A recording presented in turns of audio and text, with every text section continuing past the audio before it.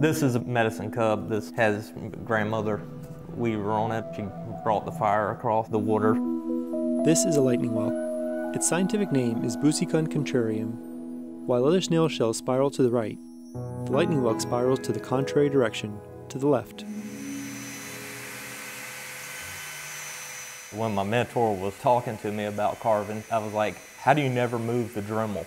And he goes, well, we always move to the left, so I'll always be turning the shell to the left and keeping the Dremel pretty much straight in my hand. This came off an old piece of Muscogee pottery, and it's basically our dance patterns. Everything goes to the left. We dance to the left. I do carvings to the left. The reason we do that type of thing is we think it helps keep this middle world in balance. People see me doing this without this on there. Chris Thompson is a Muscogee shell carver.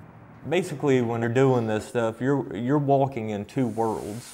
You have to be part of the world outside, but then I have to come back to my native side.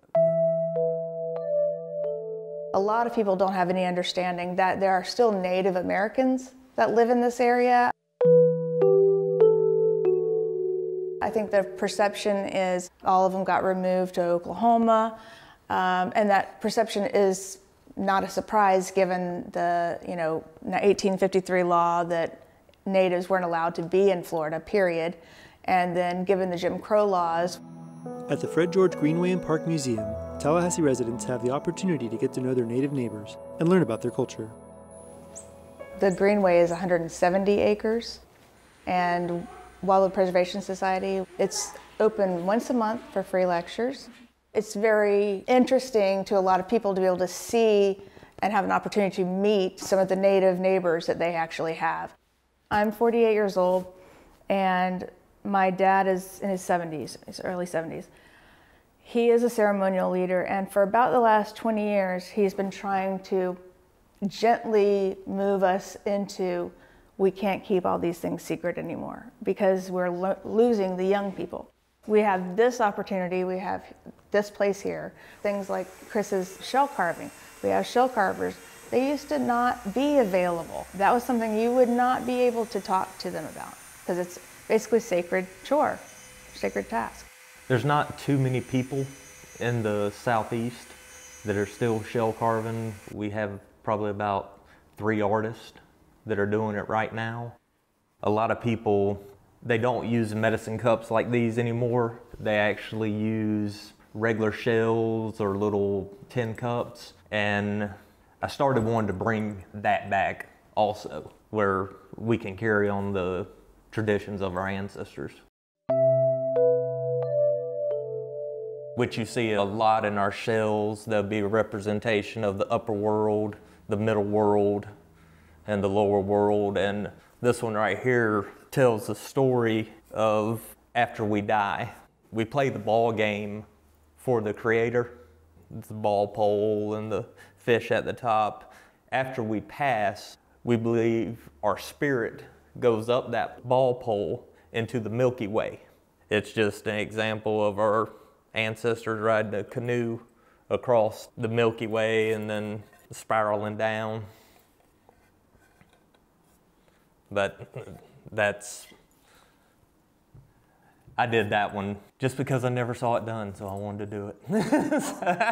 It's not in any books, it's not in anything like that, it's just what I believe it would look like. A lot of people think that natives are very connected to nature, and certainly we are, the Muscogee people are, and our ceremonial cycles are based on that. In the springtime, we have the pollinators, the butterfly there, and basically they can do 2 things. They can spread love, spread pollen, and also carry souls. So again, everything in nature has its kind of duality, if you will, in the Muscogee world. So every time before I get ready to carve, we do a fast. It's almost like part of me is going into that shell.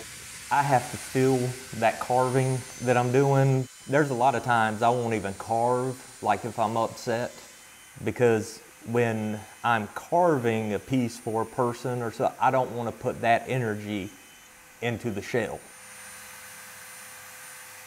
There's been a month that I've went without carving because I had to get myself straight before I could even start working on pieces.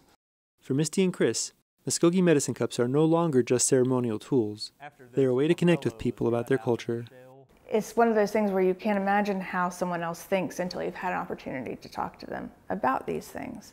And it's new for them. For us, it's just the way we do. For WFSU, I'm Rob Diaz de Villegas.